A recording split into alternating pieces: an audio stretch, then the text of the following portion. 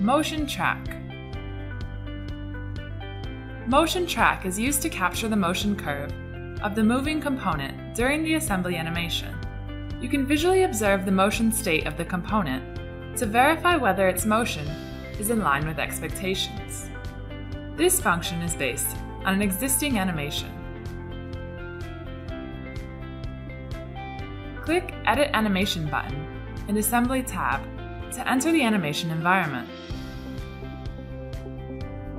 Here is the animation without a motion track. Now, let's create a motion track. First, click Motion Track in Animation tab.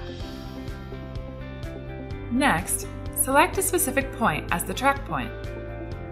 Give it a name. Then, the motion track is created. Now, we can play the animation with a motion track. ZW3D will record the motion curve of the selected point.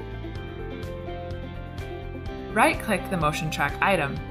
You can export the coordinates of the points along the curve to a CSV file.